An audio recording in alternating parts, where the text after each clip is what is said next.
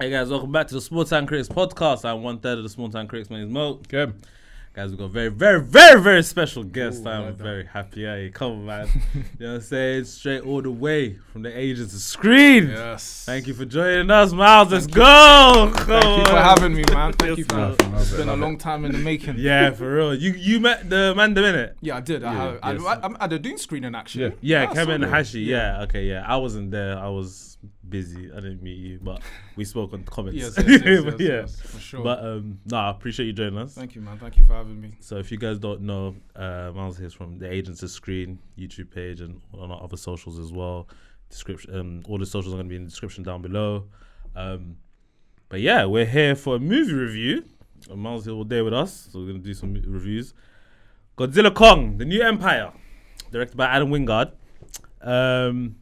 starring Rebecca Hall. Is it? I think it's the main actor in it. Yeah, sure. Rebecca Hall and also Brian Tyree Henry, which I didn't even know was in this. I didn't see a trailer for this. Did you not see the first one? The previous one to this. No. Oh yeah. The last Kong I saw was Skull Island, I think. Okay. Big movie. Yeah. I like that. But this. Do you remember the one where the guy had the grenades? Yeah. Hold on. Yammed. Yeah, that was the tail. The tail slapped him and hit the mountain. That was crazy. But yeah, that's the last one I saw.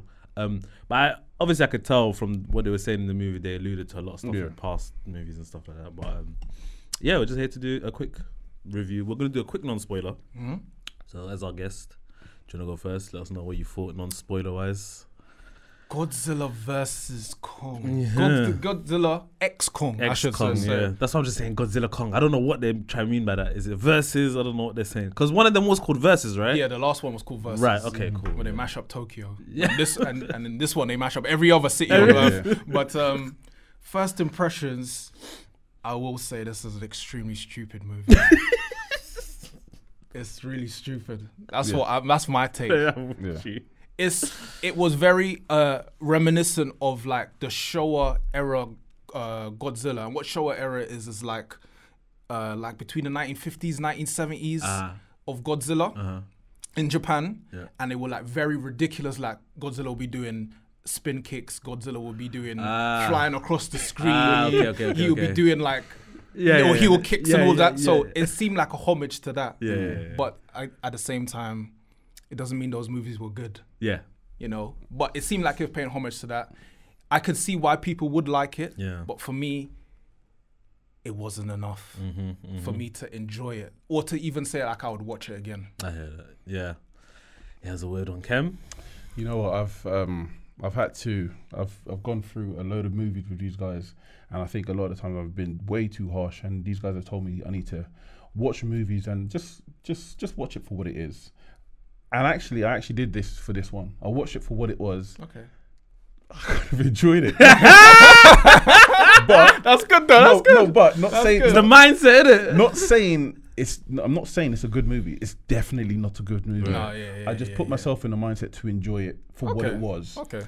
That's all I can say. Yeah. Because to be fair, if I go on anymore, I'm going to end up spoiling because a lot of the stuff that I want to talk about is the bits that I enjoyed. But again, if you're going to go into a movie, not being overly critical of the body of work, just go have fun.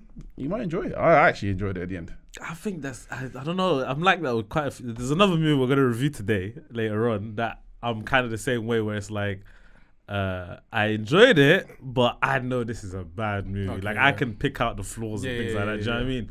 But this one, man, I wanted to go home. Is it? Yeah, I wanted to go home, man. I was tired of this one. I think there's nothing, I don't think anything that gripped me. Maybe the only thing but that's spoilery. But we'll get into it. But this is just Kaiju Fest. Honestly, like, it's just a whole, I don't know, it's just. As we can see, Kaiju Fest is enough for some. That's the thing. Some people love the Kaiju aspect of these kinds of movies. For me, it was a bit too much. It felt almost mindless, honestly, at some point. I was kind of like, what am I watching at one point, really? I think it was a blessing and a curse that it came out after Godzilla -1. Two very different Godzilla films. And as I said before, you can have the space for both of them, but it's a blessing and a curse. Yeah. Because like the argument has been, it doesn't matter what the humans do.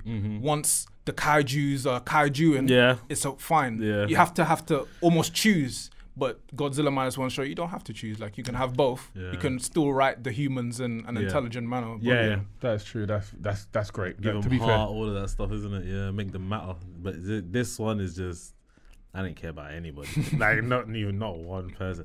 Another thing is about Brian Tyree Henry. I didn't know he was in these other ones, but I consider him actually a fantastic actor. Yeah, man, like Paperboy. Yeah, Paperboy's cold. Paperboy's cold. That's the best of Brian Tyree Henry. Yeah. That's what people say, but like, I'm just surprised to see him in roles like this. I don't know what it is, man. I mean, it's your prerogative. You want to take these roles, that's your life, innit? At the end of the day, if the bag is nice, I'll take it too. But it's just, I'm just looking at him, just like, I feel like this is just wasted potential, honestly. But yeah, I don't know. Do you guys have anything else to say, non-spoiler wise? No, I'm ready to sort of tell you why I enjoyed it so much. You might as well kick it off. Spoilers, guys. If you ain't seen it, go watch it. If you don't care, keep watching. And before we get into it, like, comment, subscribe, hit the bell so you know when the videos are coming out. And like I said before, Agents of S.C.R.E.E.N socials are going to be down in the description below. Yes, sir.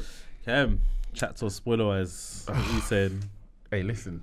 This movie was so like left.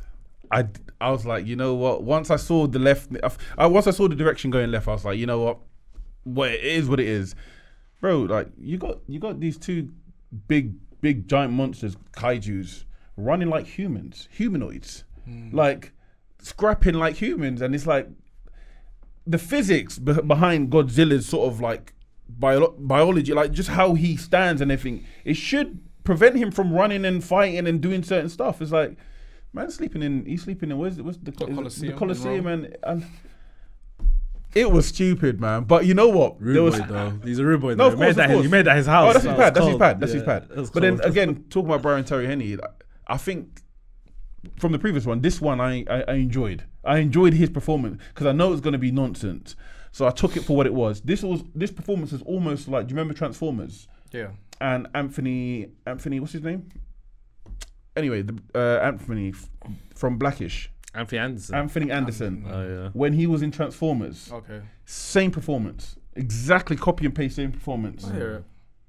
I think maybe because like, obviously we all watch movies so often, sometimes you recognize things straight away. Like I heard someone make the comparison, like if you're a musician and you listen to music, you can't listen to it like the casual. You have to like, they mixed it this way. Overcritical. Yeah. So when we see those type of characters, it's like the overt stereotype of the comic relief. You'd be like, it's one of those ones. And they even had that stereotypical character with the other guy, the vet. Oh yeah. He was just like, I don't know, like mad confident and just trapper.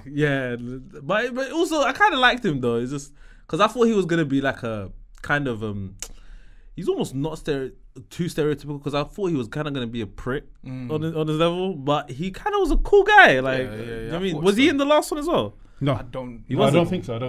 He wasn't. No. Yeah, I kind of enjoyed his character because I really thought he was gonna be like an annoying guy, and he was like towards the end and be like, oh my god, I need to help kind of guy, but he was cool the whole way through. And I don't know, it's just the way they introduced him coming down the helicopter, I think it was. The music, and he's acting all like this and confident and stuff like that. He takes the tooth out, he's like, I'm the man and this and that, and he's flirting with the girl and stuff. And I'm like, okay, I can see what's happening here. But he wasn't really fully like that, which I was like, okay, that's not too bad. But I don't know, man. This is a movie where I can say we saw King Kong riding a Godzilla. Yeah. He's moving like Gambit in riding Wolverine. X-97. Isn't it crazy? What do you not think of the King Kong aspect of like trying to find, I think family and basically in a way. I think again with that, it's wholesome. You like that sort of stuff, but when it's going on for so long, especially it's more than one movie he's been doing this, it's like, okay, we understand it's this ape and everything, but it starts to become more humanoid, as I said before.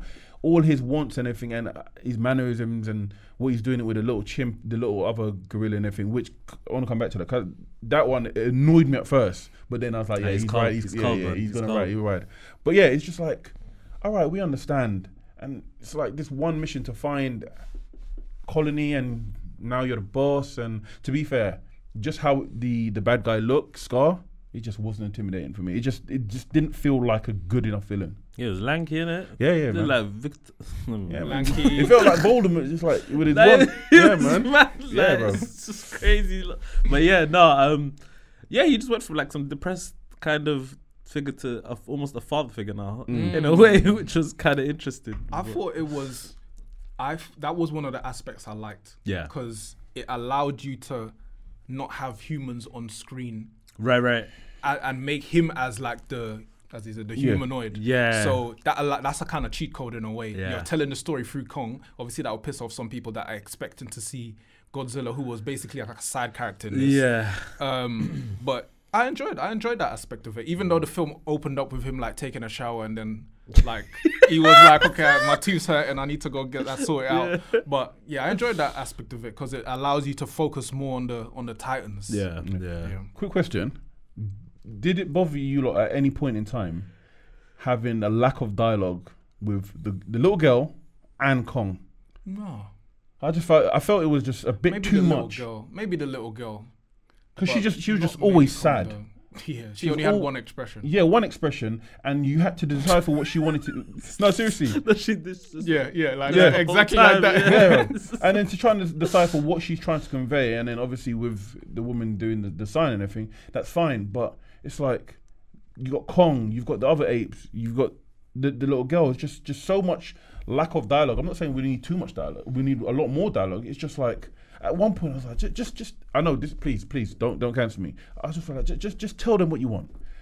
Not knowing that obviously, I know she maybe can't speak. Yeah, you're just like, come on, man. Speak now. now. You just hurry up. But then, I guess for me, I don't know. I don't really think about it. I guess for me, the other two side characters that were with the main doctor, Brian Tyree and the other guy, I think they spoke enough for me to be like, especially Brian Tyree Henry's character. He was just talking. Yeah, he had quite a bit of dialogue, and it was. I didn't mind the lack of dialogue, but it was more a problem when they over-explain it. Be like, oh my God, Godzilla's charging up right now.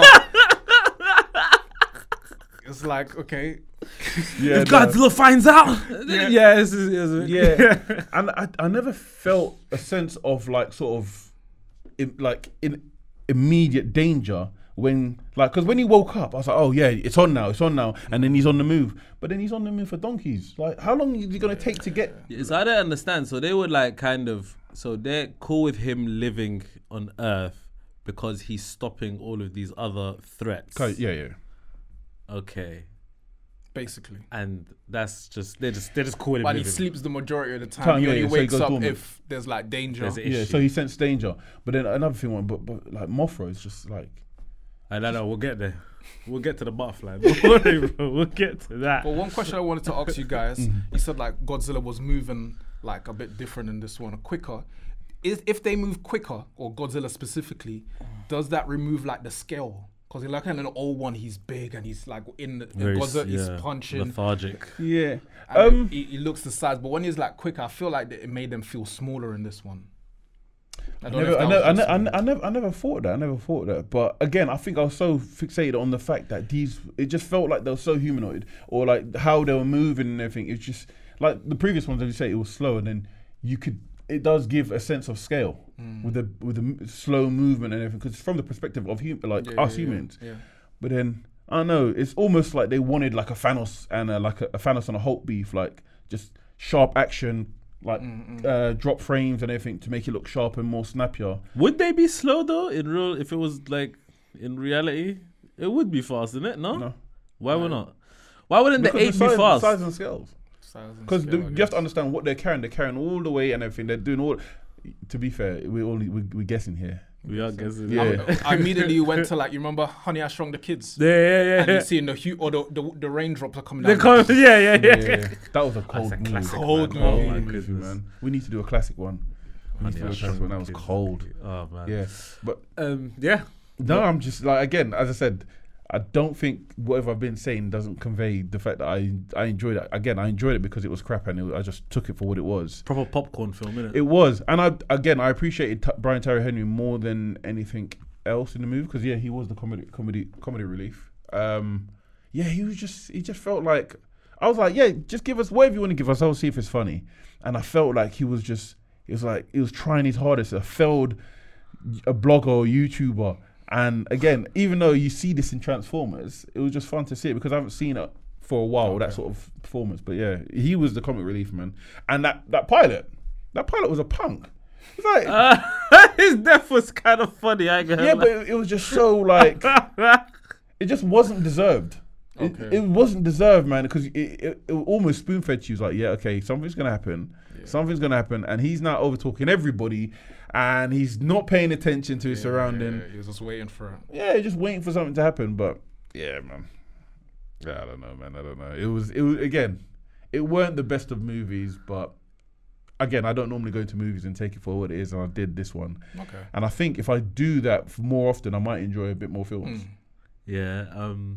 Yeah. Like I said earlier, the Kaiju Fest, the end just got a bit too much was happening in that third act. I mean, like, listen, if you like that stuff, some people really love that kind of stuff, and they're like, oh my god, this is such a spectacle. Yeah. But for me, it was just like seeing the Mothra plus Scar plus I think they called it Shiva. Yeah. Plus that Godzilla, plus the original Godzilla, plus Kong, and then you had the baby Kong. That's 6 different. Yeah. And as a result, none of them really get like that moment. The baby does though. The baby gets his moment. I think he breaks the thing. Yeah. The thing that's controlling Shiva. Yeah. And I was like, that was good. I enjoyed that because again he took that moment for himself. As I said earlier on, man, that monkey was. It was a setup. It was a setup chick, isn't it? He's a setup. It was a setup. Let me just take a shower real quick on you. Yeah. And then you see the big thing coming. But speaking of like the Kaiju Fest, one thing I really didn't like is that they would tease this Kaiju battle and it would just get solved off screen. So in that same scene with the baby, when he set him up, Kong, in the water, and you had the big kind of Gyarados looking Pokemon thing. Oh yeah. It started battling Kong, then baby Kong ran away, right. and then you see the axe, and then you see the head. I wanted to see that battle between Kong and the thing. Yeah. Or like later on when they was like, oh yeah, but Godzilla needs to charge up. He goes underwater to fight this thing. They grapple, and then off screen you just see the body float to the water. I want to see that battle. I want to see all of these things. I feel that was a missed opportunity. Or maybe like cost-wise, they couldn't do all of that CGI, but don't show me something like in Uncut Gems. Don't show me something unless I can have it. Why would you show me if I can't have it? But yeah, that was something I didn't enjoy. The off-screen Kaiju fights. Resolutions, Do you know what's interesting? Yeah, there was a moment in this movie where Godzilla and Kong, just before they meet, there was Godzilla was in Egypt. Yes. And then King Kong was in Egypt. King Kong, yeah. And Godzilla was in Gibraltar, right? And then they're both shouting. He calls him basically, and then Godzilla hears and he calls back here, and then he dives off, right? Yeah. Swan Tombo. He dives off, right? And people started laughing at the cinema. I don't know what it is yet. Maybe they were like me. I think they thought that jump he was gonna reach the pyramids in that one jump, but he just dived into the water. But the way he just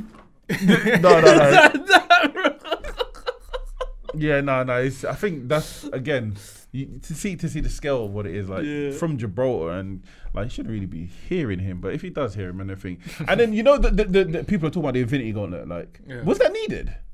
No, I guess that's the only way they could make sense of Godzilla's powering up. How is he going? But for the Scar King, he didn't need it. He could beat him up. He beat him up the first time. Yeah, and it's only because of the other. Yeah. Have you lot seen How to Train a Dragon? I haven't, I will by the time the live action comes out. I've seen one of them, How to Train a Dragon 3, yeah. I know it's really loved that series. Oh, it's amazing. It's one of the best animated series ever. But How to Train a Dragon 3 has the same concept in this. Well, this has the same concept of How to Train a Dragon in regards to keeping that the ice kaiju trapped and controlling it. Same concept. Obviously, everything else around it might be different, but exactly the same concept. Yeah. So this kaiju clearly is just doing the bidding of Scar King out of the control of whatever it may be. What is the crystal? Any crystal in it? They never explained it, bro. Why are you laughing? I saw that same. I went to Brighton, and they've got in the market. They got the crystals. Look just like that. The gems. Scar King went to the market and just. Copped a quick crystal. So I'm thinking, so any of the crystals from that place could control that kaiju? I'm not sure, bro. Okay, They never explained there it. are so many holes. Even though in this. they over-explain a lot of things, they never Explain explained the that. ones that need it. When they went to the cave and they saw all the hieroglyphs and it was like, oh, they explained the whole thing. Mothra's gonna do this. They need the little girl to do this to bring Mothra. They're the Scar King and he's been enslaving her. How you getting these all this from from that? symbols, I bro? thought the same exact thing. I was like, how you getting this from that? So you know, just figured it all out. You got a plan now, You know what I was stuck on as well. How is Middle Earth illuminated? That's a good point. Middle Earth, There's no sun. There's no sun, and it looks like a very sunny paradise, man. And how was there like a sky under the under the thing. because it's like, as you said, like you take it for it is Hollow Earth. You just eliminate like popcorn movie guys. But then there was another Hollow Earth in it when they went into the people them. It was, and that had a sky with clouds and atmosphere as well. Of course. A whole civilization lived there. Yeah. The one bit when Brian Terry Henry was like, where it's like, do not break eye contact, and he's looking at the bread in his face like this. That got me, man. I felt that was funny. So like, that got me. But again, now I'm actually looking at it in a proper light. This movie's bad. As I said, I can accept that you have fun, or if you not have fun. I think that's what it was. But no one can tell me this is a good movie. Yeah, maybe because I watched it with my boy as well, and he was having fun. So obviously, that's the best. I think that's the best kind of environment for it. Yeah, like unseriousness. You're just like banter. I went by myself, man. I just wanted to leave, bro. That's the worst. See, that's the best scenario. This is the worst scenario. Looking at it by yourself, be like, why am I here? Really, exactly. But it was worth it to see the suplex, no? To see Godzilla. Oh my days! I forgot about that. Brock Lesnar taking to Suplex City. That was crazy. Nah, this movie was nuts, man. What the hell were you watching, bro? But again, when you get these franchises, I think they run out of ideas and they need to find something because they need to keep it going. I think Hashi was talking about the other day. We were talking about it, like off screen. Obviously, he was talking about like the IP basically. So they need to make these movies every so often. Really? So that's why we had the Madam Web.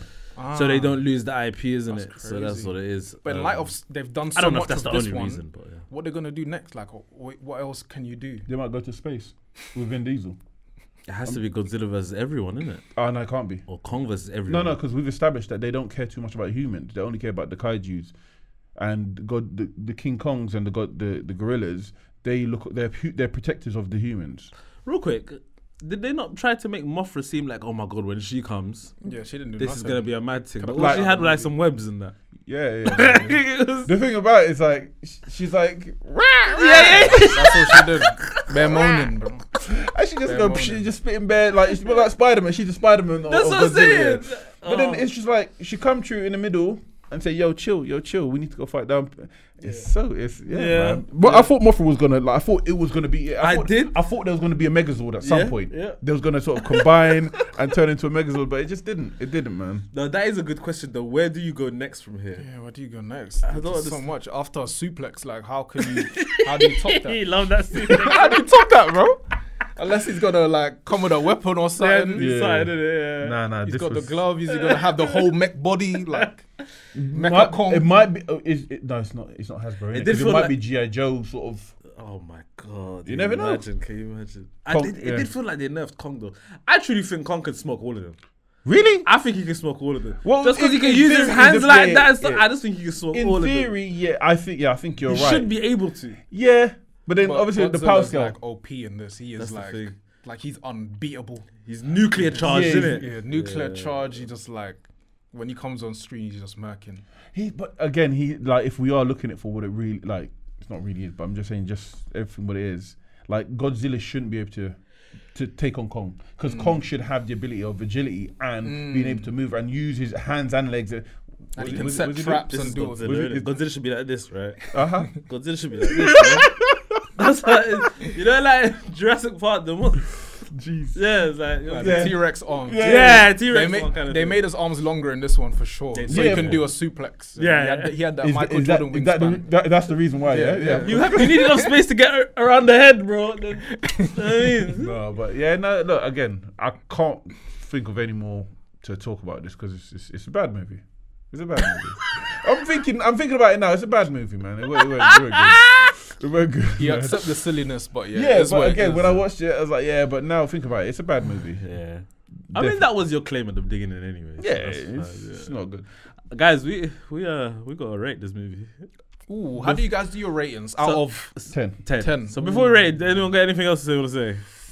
Oh, it's a bad movie. It's a bad movie. Suplex City. Suplex City, baby. Cool. Yeah, man. Kaiju Fest, that's all I can say about it. But yeah, out of 10, they go last, so you can have time to. Kem, you got one? Shall I go first? You were free. Well, you went harsher than I expected. No, because it's a bad movie. But again, as I said, it's just I think the one aspect of the comedy relief in regards to Brian Terry Henry, I enjoyed it, even though it was stupid, but I enjoyed it. Fair enough. Yeah, I would give this like a 4. Honestly, maybe 4.5 is as high as I'll go. Why though? Why 4.5? Why the 5? Are you trying to be nice? Maybe, yeah. Don't be nice. Just say what it is. The 0.5 might be the comedic aspect of it. Okay, probably. fair enough. I don't know. The fact that I saw colors on screen, I don't know.